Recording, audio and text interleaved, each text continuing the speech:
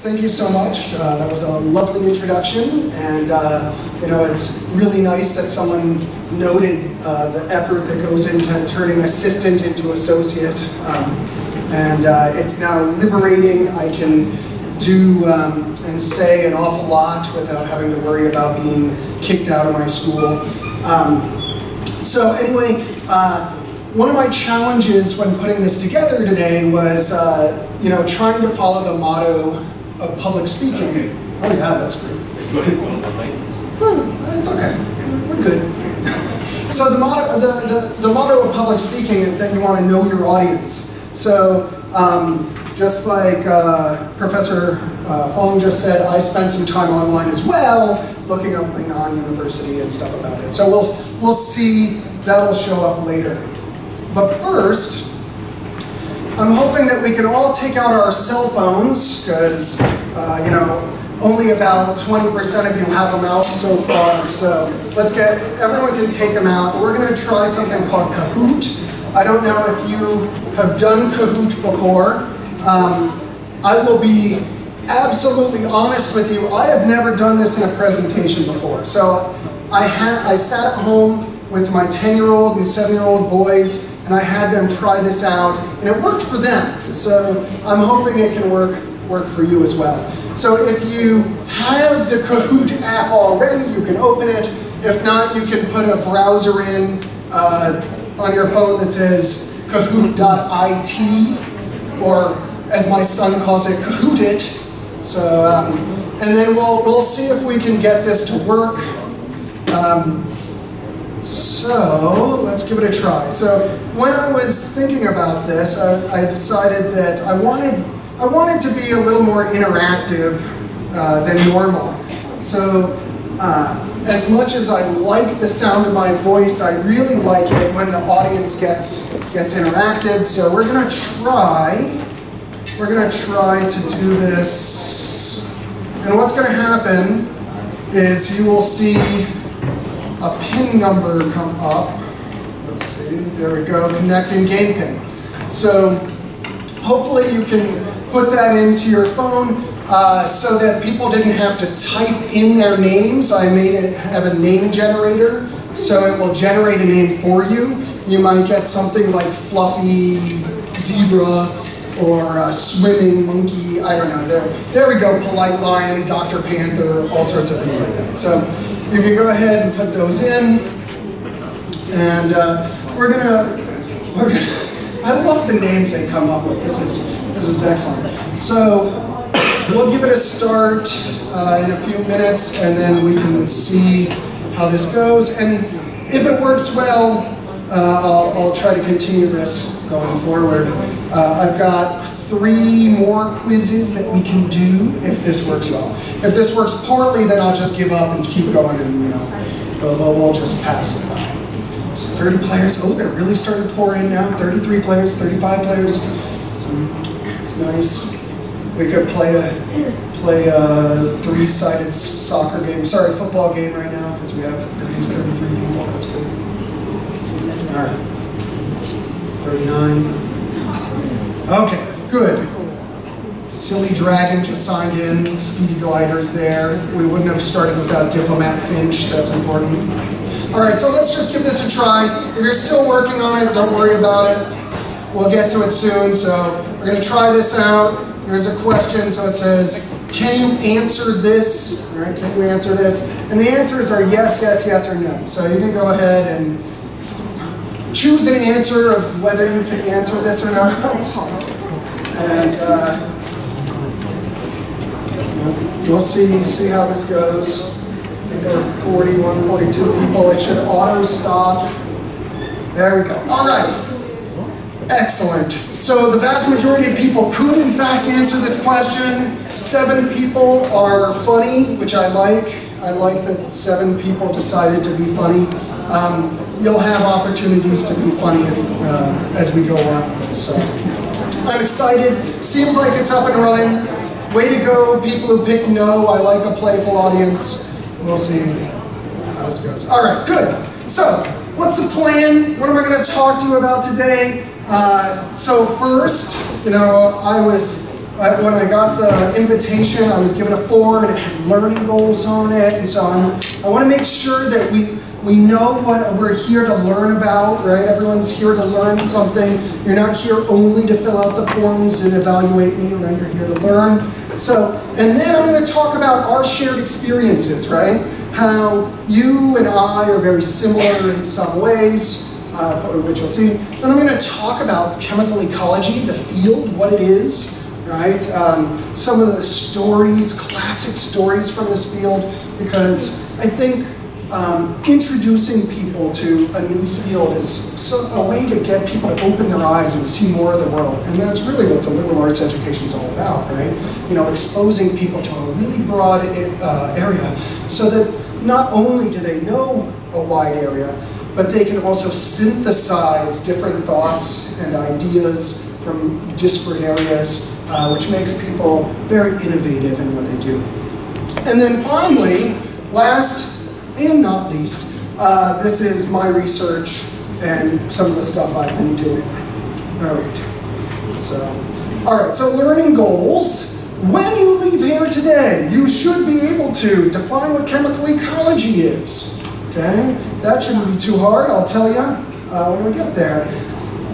Be able to acknowledge the fact that the world around us is filled with organisms, and these organisms are interacting with each other mostly through chemical methods, right?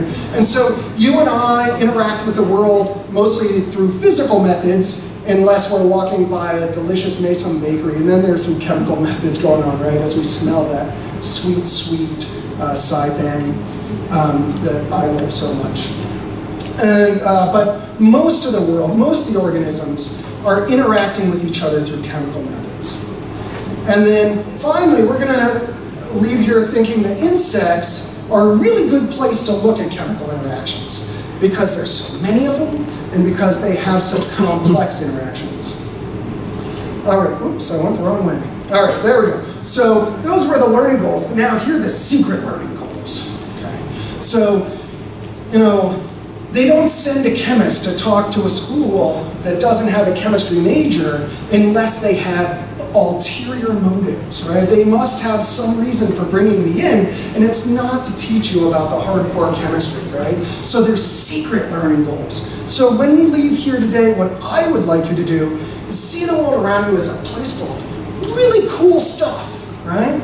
Lots of opportunities to learn, whether it's chemical ecology, which is what called me, right? Or whether it's international finance or, you know, insurance, right? Whatever is out there that's really interesting to you, I want you to realize that that's an exciting opportunity to learn and explore.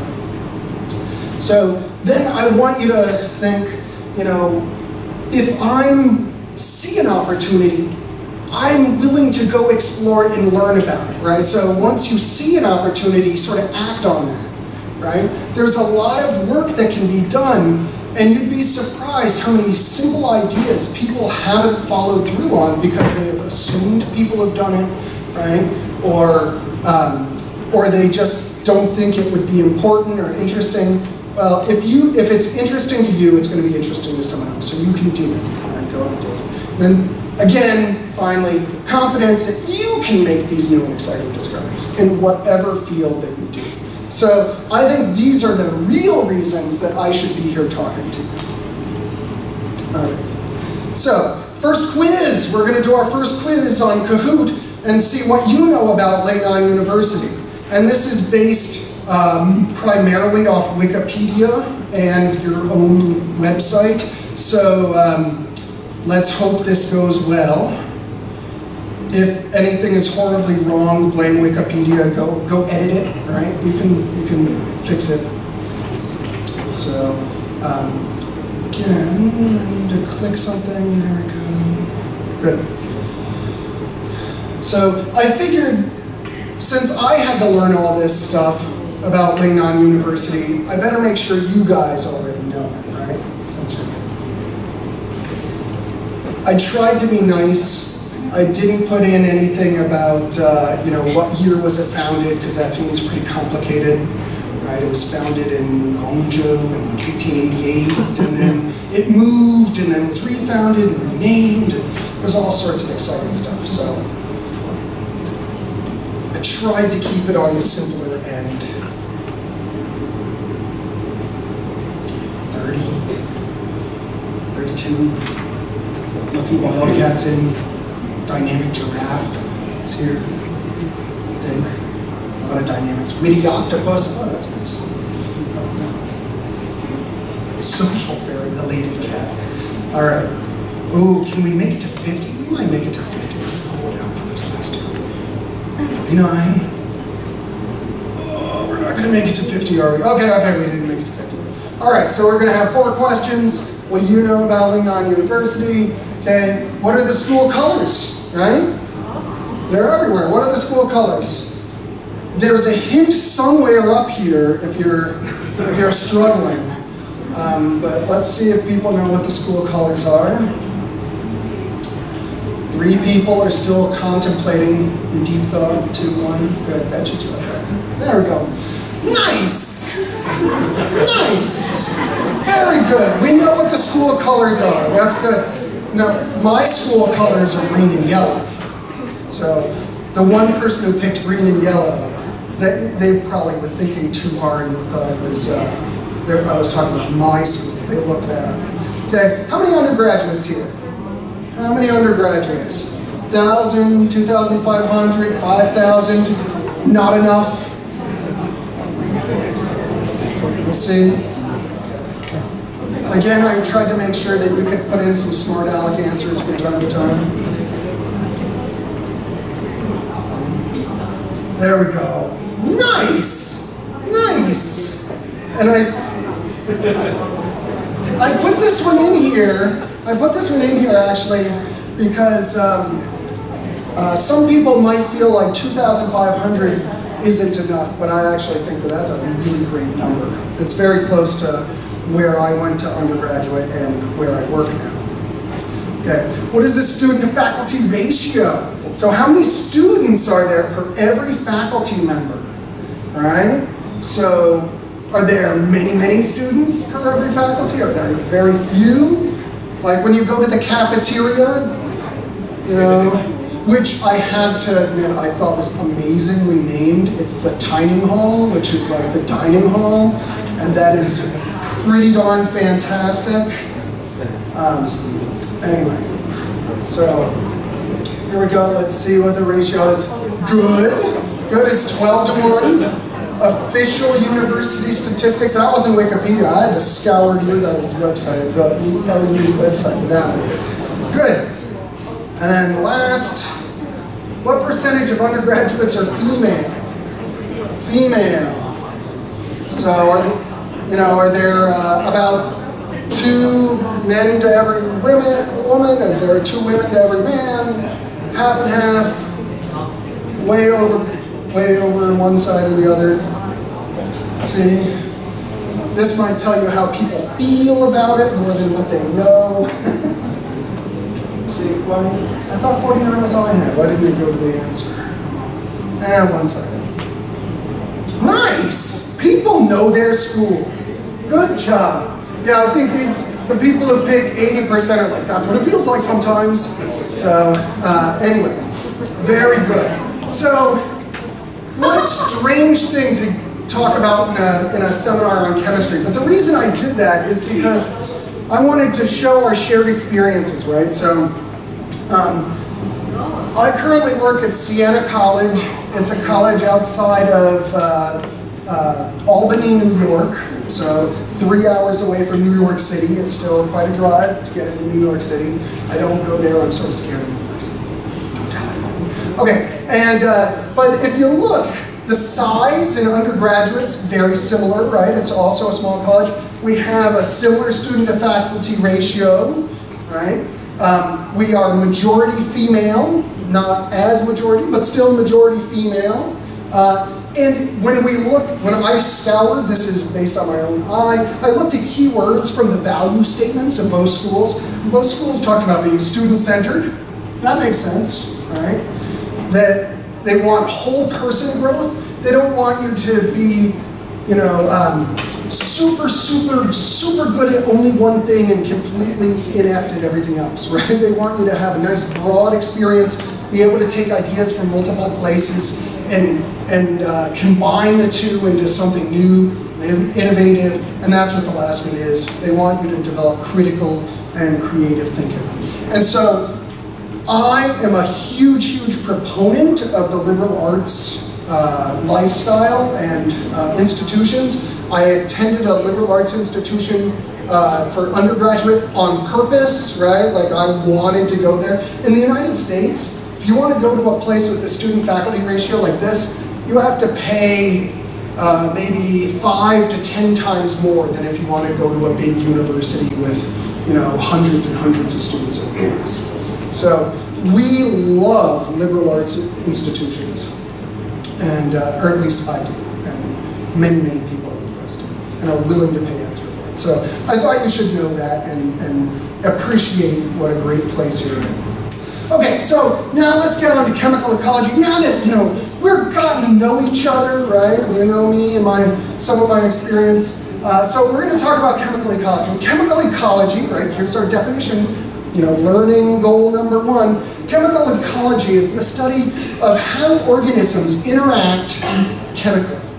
Right? And so organisms can interact chemically to members of their own species, right?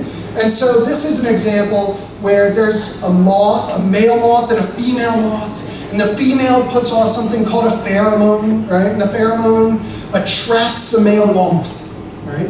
And that's interaction between two members of the same species, okay? And so that's called a pheromone. Whenever two organisms of the same species are interacting chemically, those chemicals are called pheromones. And there's a lot of work that's been done on that. Very important. Things like mosquito traps, baiting it with pheromones, right? Things like that. All right. But just so you don't understand that this is more than just insects, it's pretty much every type of organism that communicates chemically some way or another. And bacteria, right? The simplest of organisms, right? We won't have the argument about whether viruses count as organisms or not. Anyway, bacteria, right? They also communicate with each other chemically. They'll release pheromones called quorum-sensing molecules, and those molecules will determine whether these things form biofilms, right? Where you know have to be scraped off your teeth or whatever, right? So, or whether they start producing toxins, right? So on and so forth. So these quorum-sensing molecules are another type of pheromone, but again released by bacteria. Okay. Another interesting type of molecule are molecules called allomones. Okay? And what allomones are is they're a molecule released by one species that helps that species, but does not help the receiving species. Okay, so chemicals put out by one species helps it, doesn't help necessarily what gets it. Okay, so those are allomones. This picture is supposed to show an allamone. So there's a tree. There's a tree in the United States. It's called Australian pine. I don't know what they call it here. But the needles, when they fall down, they leach out a chemical that prevents other plants from growing. Right? And this is really advantageous to the tree because when its seeds fall, its seeds can grow. Right? And so you get these groups of trees, these stands of trees that are all one type because only its seeds can grow. So it's another type of molecule that some chemical ecologists are interested in. This is a really cool example from the plant-insect interaction thing, another allamone. Turns out that there are these orchids, right? These beautiful plants, orchids. Some orchids release a compound that smells like a female wasp. So these male wasps fly up and pollinate the orchid, not because they're getting nectar, but instead because they think it's a female wasp and they think they're reproducing. Right? So it's a really interesting study where the orchid, the plant, is releasing an allamone, right, that affects the wasp, not necessarily negatively, but it does increase the fitness of the orchid. So it's beneficial. Then a third type of molecule, a third class of molecule studied by people who are doing chemical ecology is called chiromones. Okay? And chiromones are molecules that are released by one organism that hurt it, right? That are to the detriment of the releasing organism. Okay? And so, for instance, pine trees have these compounds in them that prevent most insects from eating them, right? So it's sort of like a chemical defense in that aspect. However, there are some specialized beetles that will use their antenna and they will smell that molecule and then fly straight to that tree and start eating it, right? And so in that aspect, those molecules are acting as chiromones. Some people like to use the phrase chemical eavesdropping for chiromones, right? The beetle is eavesdropping on this pine tree to find out where it is, and then they'll go and infest the tree. Okay, and then finally, the last classification of chemicals, typically studied by chemical ecologists like me, are chemical defenses. Okay? And this is what I found really cool. I always really liked chemical defenses, right? I want to know what warfare is going on, right? When I was a little kid, I always loved war. I don't know, I got over that as I grew up. That's what little boys do, I guess. But when I got older, I was like, hey, I can still study this, just in the chemical realm, right? And so, do people know what these are here? Maybe they're in enough TV shows. Yeah, it's a skunk, right? And so, these make really horrible smells, right? I don't know if they exist in China, but they're in the US and they are, woo! You do not want to get interacting with that chemically because you will not be allowed back in the house by your parents, says someone who knows. Okay, but not only do can some mammals do this, insects do this. This is a really famous picture. One of the earliest projects on insect chemical ecology was on these beetles that shoot. They have glands at the rear of their abdomen, and they shoot out boiling chemicals. It's actually a mixture of water and benzoquinones, right? Anyway, these really cool toxic chemicals, they shoot them out at boiling temperatures. They're called bombardier or bombardier beetles, depending on whether you want to use a French accent or not. Okay, plants also have chemical defenses. They do not want to get eaten, right? So plants don't want to get eaten, and so they make toxins, things like strychnine. This is something that's a toxin. It's if you accidentally ingest it, you will stop breathing. So that's bad news for you, but good news for the plant because you won't eat it anymore.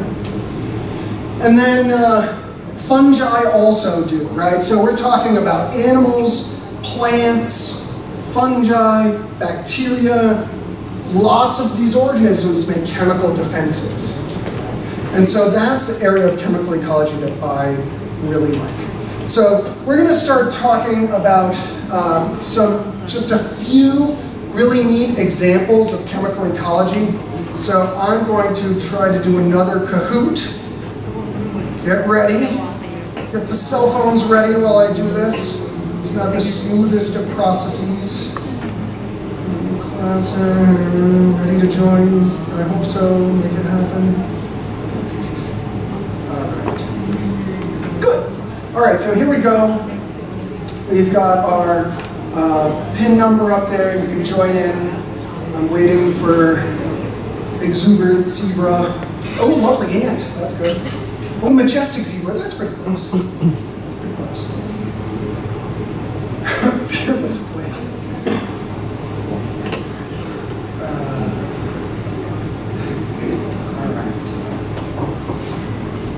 We're going to see what people know about talking trees.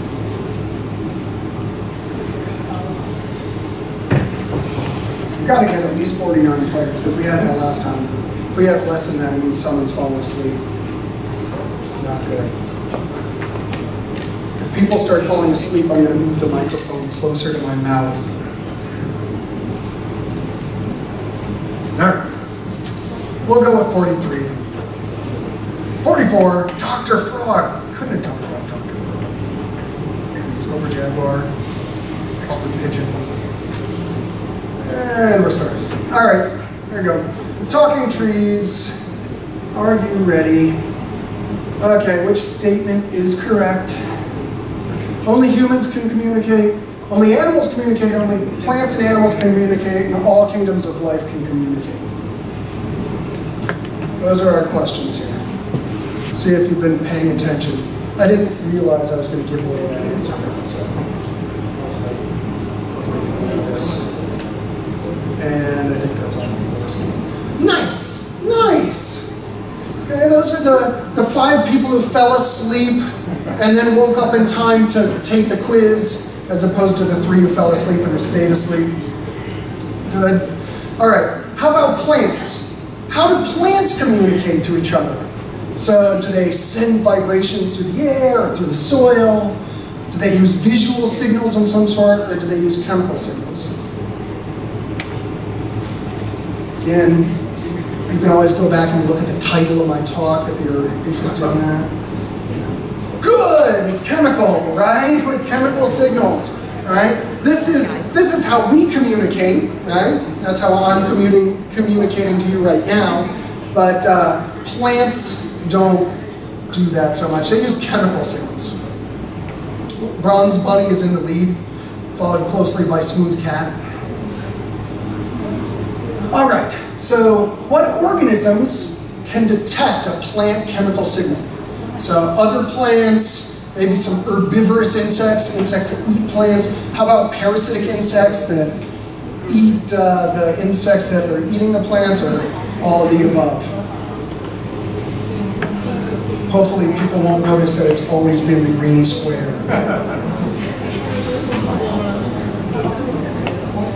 All right, one second, let's see. Nice, good, right? All of them can, right? So there are plants that can pick up the chemical signals of another plant, and it will actually change its response to insects based on what another plant has released. All right, very good, smooth cat.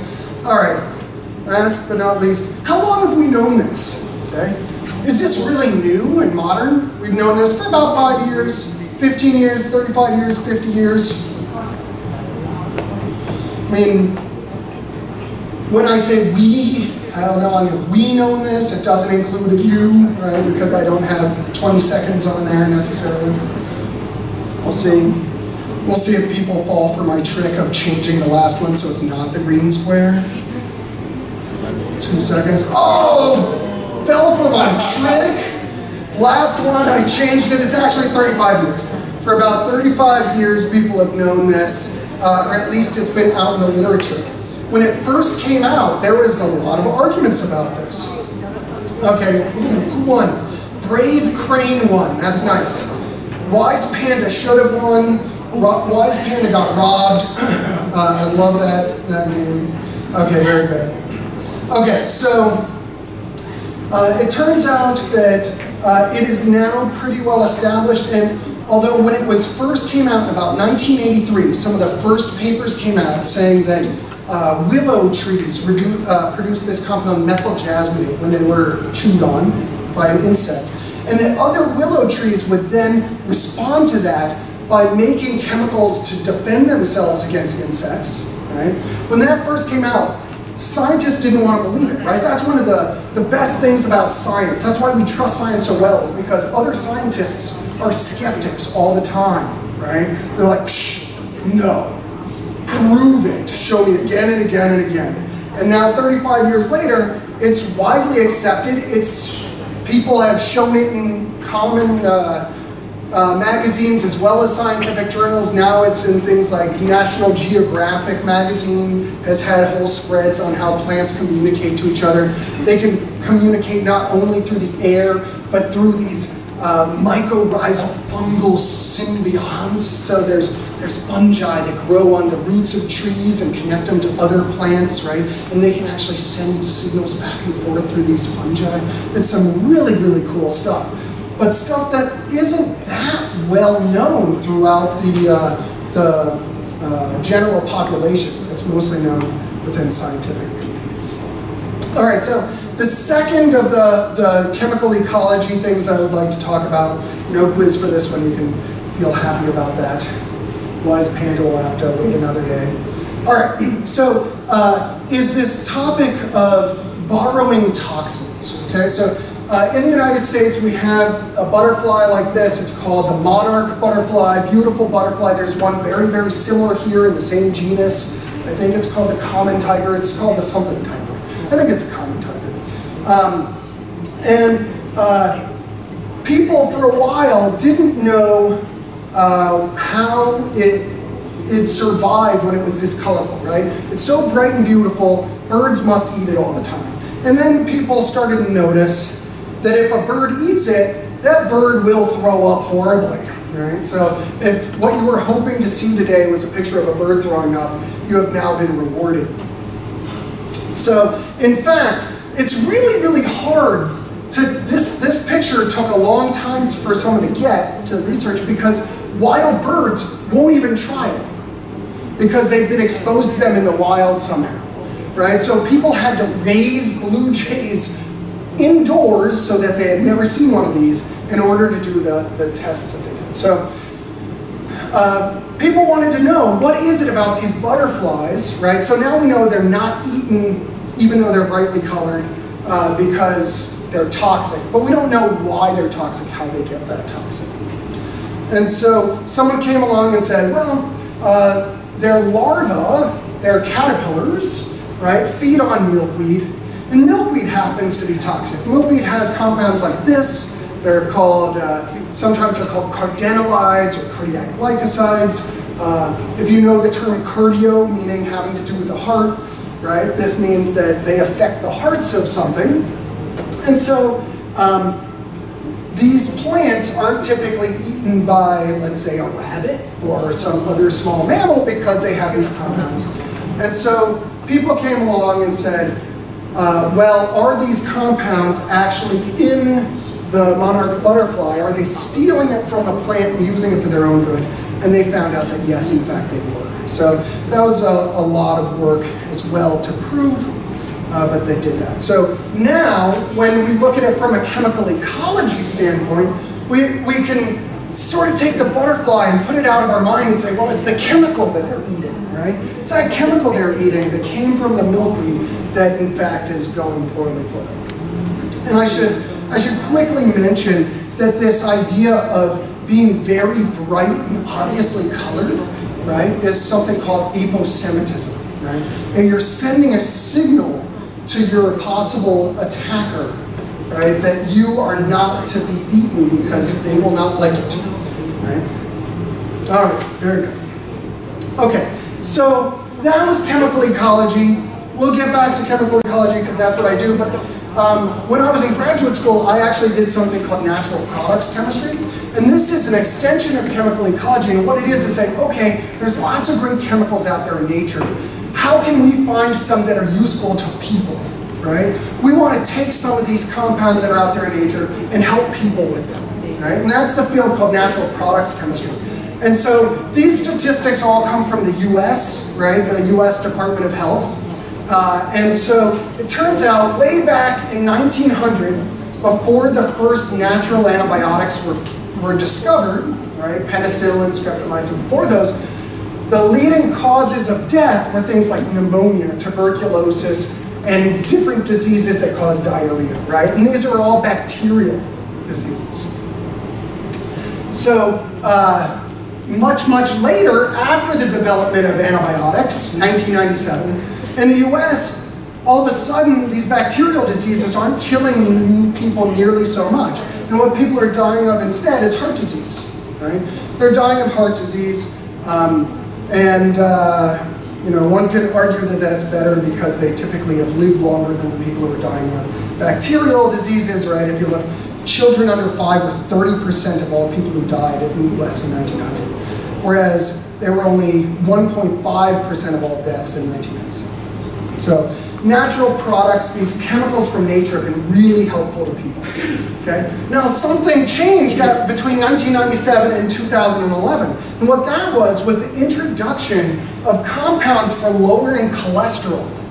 Okay? These were also natural compounds. And so these compounds that came from a mold, right? Lovastatin here, that comes from a mold that someone found growing on an orange, right? in Japan. And so it turns out that cholesterol lowering, people taking cholesterol lowering agents as well as exercising more and trying to be more fit, meant that the heart disease rate dropped quite a bit. Now, if people aren't dying of bacterial diseases as much, and they're not dying of heart disease as much, they'll probably be dying of cancer more, unfortunately, right? However, we'll notice that that stayed the same, right? This should have gone up as this went down. But again, more chemicals from nature were found that actually help fight against cancer. So this is a really cool compound called vinblastin. I love the chemical structure, it's so complicated, right? But it actually is something that's an anti-cancer agent, and it comes from a pretty little flower called the Madagascar periwinkle. It's really cool. I've seen them growing here in flower beds. All right, but I shouldn't be telling you guys anything new here, right? In Chinese medicine has been using natural compounds to treat illnesses for a long, long, long time, right? And so there is an anti-cancer compound called camptothecin, which is used, right? This is used in Western medicine now, but originally it was used as the plant material in Chinese medicine. And probably the most famous example was artemisinin, found to fight malaria, and especially quinine-resistant malaria, right? Artemisinin, which was discovered by Tu Youyou, who won the 2005 Nobel Prize in Medicine for it. She's an amazing woman here in Beijing. She she never studied in the West. She did everything in China, and is still a Nobel Prize winner, and is fantastic. So it's great. Okay, so that's our background, right?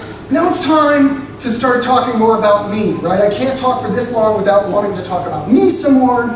Okay, so let's do that. When I was an undergraduate, right, in your position, I started doing my first research, and what I researched was snakes. Okay, so I was at a school, had 2,000 undergraduate students, and I had a biology professor there who studied snakes, and he let me come into his lab, and I had a biochemistry professor who said, snake venom's mostly proteins, you can use my equipment to run gels on your proteins and see what venoms are in the snakes. So I did that as an undergraduate. It was really nice. This was all in Florida, at a small school in Florida, and called Stetson University, which hopefully, well, no, I shouldn't say hopefully, but probably no one's ever heard of it here. So anyway, that was my undergraduate experience. When I went to graduate school, I started working on fungal and plant compounds, okay? Because my graduate advisor, he was a natural products chemist, and he wanted to find new antifungal compounds for treating fungal infections, and investigate what kind of compounds are in peanuts, because people might be eating them, right? And so I published a series of papers on fungal compounds and on plant compounds. Hopefully you're starting to see some sort of pattern. I've worked in the animal kingdom, I've worked in the fungal kingdom, I've worked in the plant kingdom, right? If people still use kingdoms instead of domains, I do. And then finally I went to do my postdoctoral work at Cornell University, and that's when I started working on bugs, right? I looked at some cool beetles. That's a US penny, about the size of the 10-cent piece here in Hong Kong. And the beetle is smaller than the width of that. But we looked at them. It only took us 50,000 of those beetles to figure out the chemistry, right? And we got some really cool chemistry out